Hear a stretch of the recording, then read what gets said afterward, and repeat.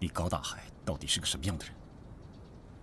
这么多年来，哪一个才是真正的你？你在说什么？怎么了你？这是童富贵叫人转交给我的。这照片里的人是不是你？这保证书是不是你亲笔写的？我有罪，我对不起老爷，对不起童叔。是你，真的是你！你当真干下了这杀人放火的勾当？德刚，事情不像你想象的那样，我求你别让曼君知道。这种话你也说得出口？你是他的杀父仇人，我为什么要帮你隐瞒？这保证书上清清楚楚地写着，童富贵把钱交给老爷离开之后，你见财起意，先杀了老爷，后杀了童叔。而后被折返的童富贵发现，高大海，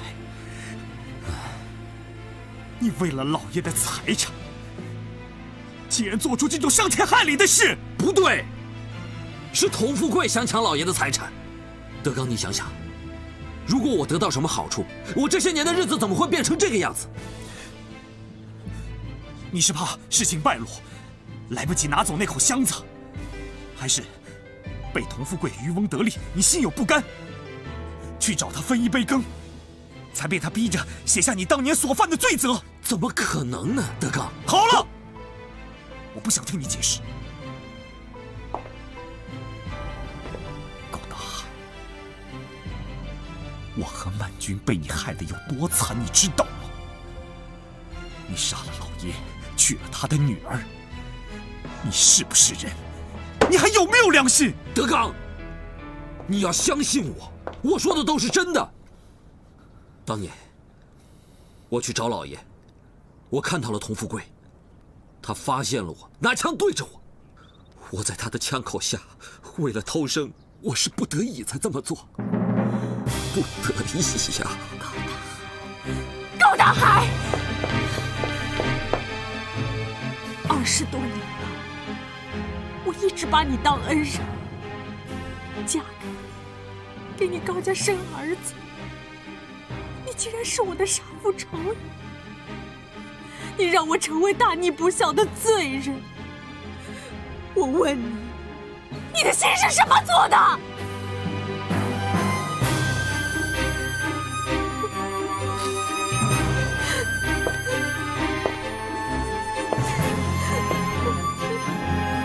曼君，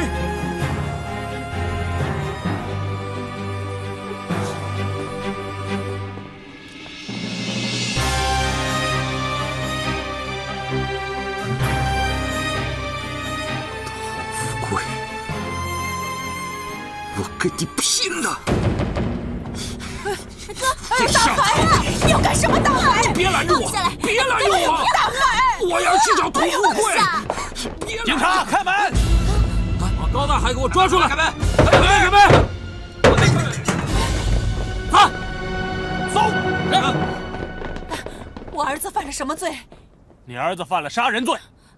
他杀了谁了？山东卓家卓老爷子。卓老爷，那不是曼君的爹吗？是啊，那是800年前的事情了，怎么会突然扯上我儿子呢？你们一定搞错了。有人告发，20多年前的一场纵火杀人案，谋杀了卓老爷子的，就是你儿子高大海。不可能，绝对不可能！我儿子不会放火的，不会杀人的。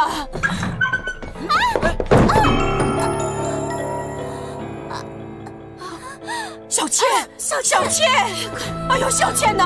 哎呦，小倩，小倩，快把她扶起来！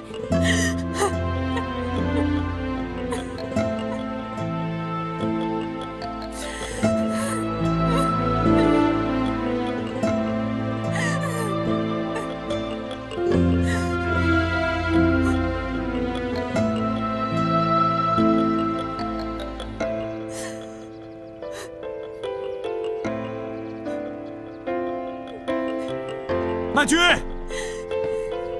曼君，你在哪里啊？曼君，曼君，你在哪里？曼君，曼君，我知道你就在这附近。你听我说，这件事情对你打击很大。可大海说的也不无道理啊。万一这真是童富贵的阴谋诡计，他人在枪口下是没有太多选择的。你先别急着跟他定罪啊。满军，满军。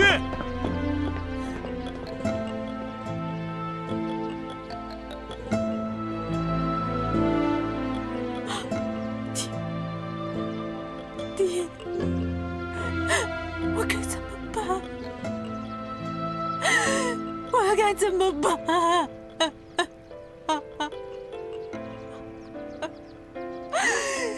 爹，我对不起你。满军，满军，哎呦，满军啊！满军，不得了了，不得了了！警察来抓人，大海他跑了。小倩，小倩怎么了？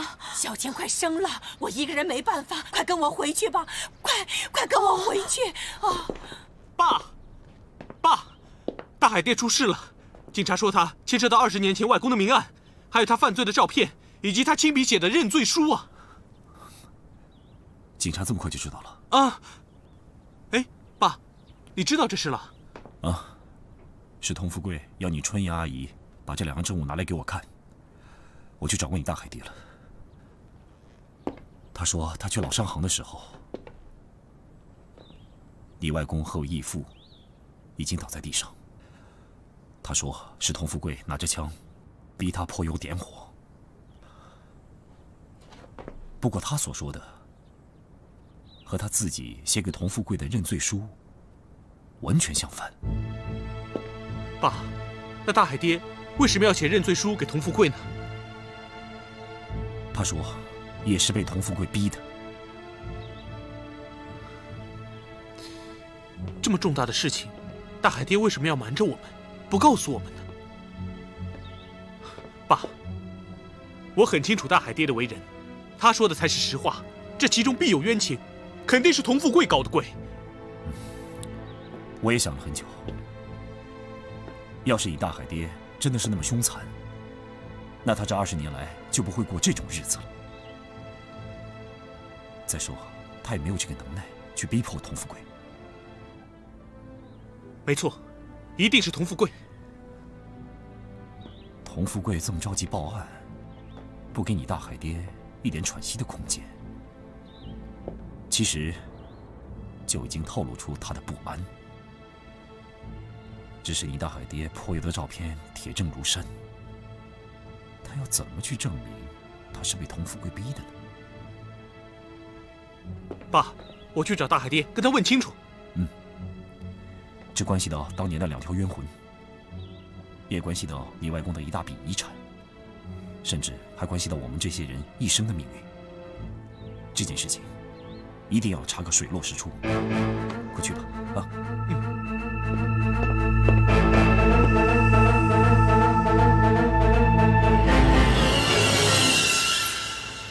啊！爸！哎，你的逃犯爹躲到哪里去了？我干嘛要告诉你啊？我告诉你，侦缉队已经布下了天罗地网，我现在是帮警察缉拿凶犯。我看不是这样吧？你是想趁机杀人灭口吧？我告诉你，我就是杀了你那个逃犯爹，也是替天行道，为民除害。你爹活不了几天的。哼！我们走。爸，你去那儿，你去那边，快点，快！其他人跟我来，快上！到这儿去，快点，快点，到这儿去，仔细啊！听话啊，听奶奶的话，跟奶奶笑一个，笑一个，乖，妈，乖孙子。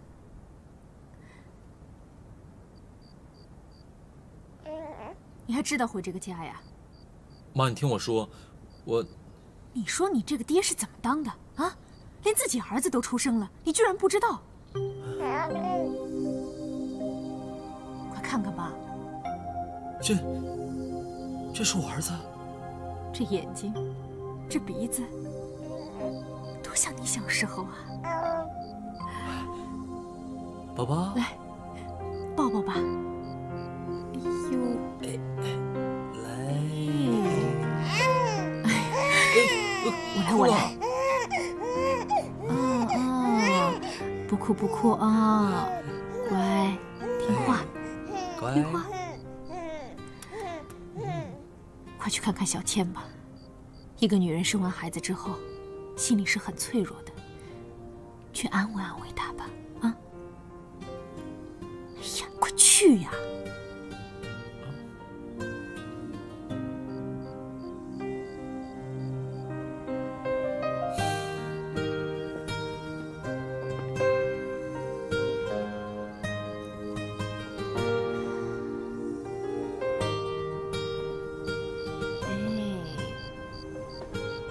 好，真乖，是啊啊。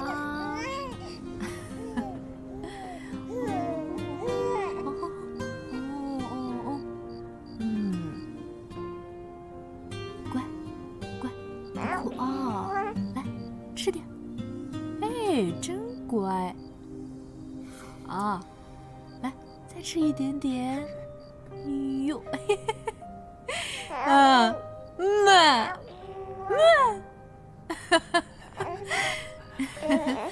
好，哎呦，真乖啊！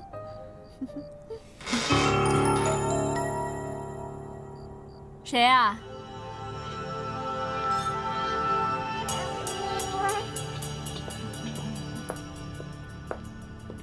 开门！开门！开门！我们是警察！开门！开门！警察！警察！开门！开门！开门！你又何必在我面前演戏呢？你受委屈了。听我说，我或许有一段时间迷失过，我确实心猿意马过了。但现在，我现在心里只有你。你到现在还能说出这样的话，你是不是觉得我很好骗？你现在开心了，回来说几句好听的话，然后你去继续享你的福。好，我可以配合你，可是我有一个要求，就是要让我堂堂正正的进这个门，可以堂堂正正的叫一声爸，一声妈，这样子总可以了吧？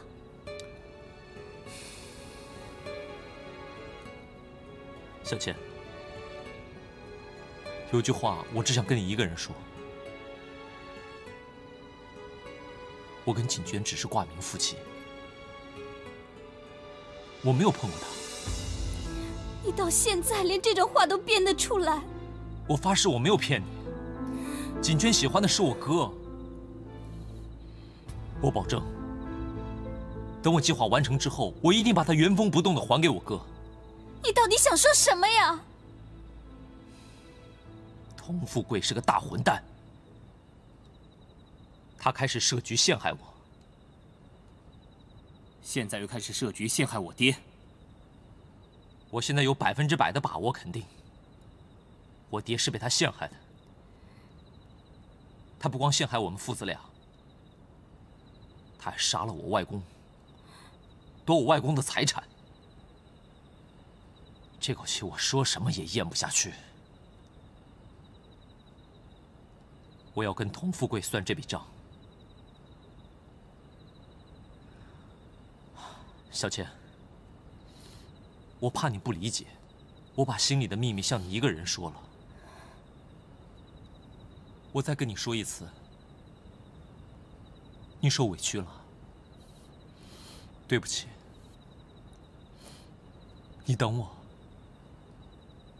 我会回来的，我会回到你身边来的，好吗？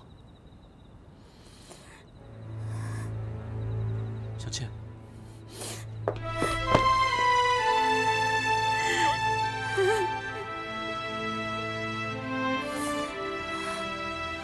果我不见你，你心里面还藏了那么多的事情，你为什么不早点跟我说呢？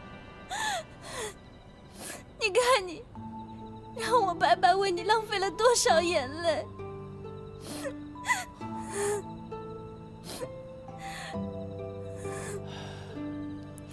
是我不好，都是我不好。爸，爸，爸，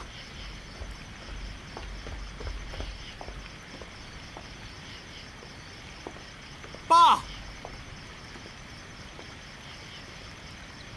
爸，我知道你在这里，我是程燕呐。爸，我一个人来的，你出来吧。爸，爸，